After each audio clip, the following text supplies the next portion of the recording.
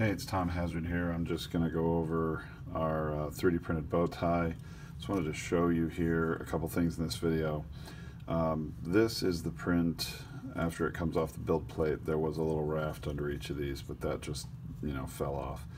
But what I want to point out is this support material is material that I modeled. I didn't have the slicing software generated at all, including right here, these sort of like the McDonald's golden arches, really.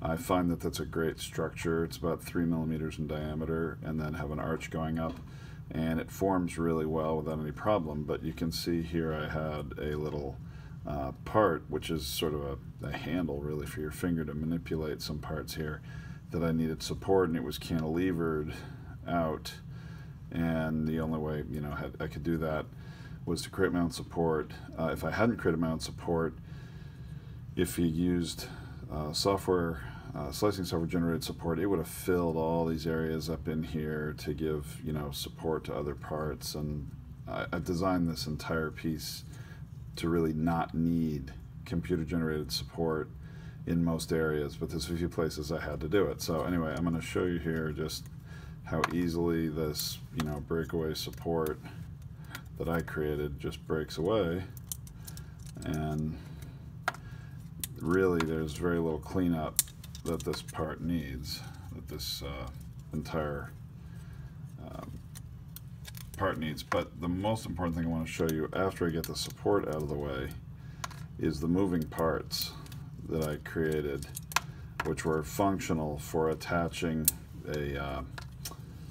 attaching the bow tie to your shirt. So you can see here I'm just breaking away all this support, and that's pretty easily done. Now these two pieces here are designed to be hinged. Right now they're static parts, they don't move, and because there's like a socket down here and then a pin of the hinge, and they're designed just the right distance apart, so that once they break free they'll hinge and pivot fine.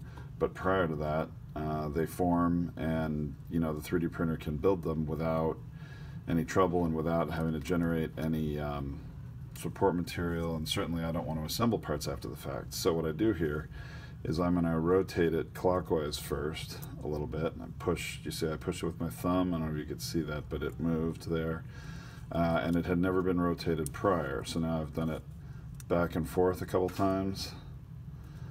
And there's a limit to how far it can travel. This hinge here has a stop point. It goes back and stops on another piece. So do one side, and then I'm going to rotate this one counterclockwise, and then back. And there you go. Now these parts are already pre-assembled. All I had to do was rotate them slightly to break apart the tiny amount of PLA that was holding them together. And the way this mechanism works is you take the top button of your dress shirt, and it slides up into here, and it finds a seat. Inside of here is a molded area or a shaped area that your typical button size sits in, and then you wear it all day long. It's not going to go anywhere. It's not going to come off. When you want to take it off, you would reach your finger behind or in from the side and push one or both of these in, and when you do that, it kind of releases the button, and then it can slide back down and out. So that's a little mechanism I came up with to be able to attach the bow tie or not.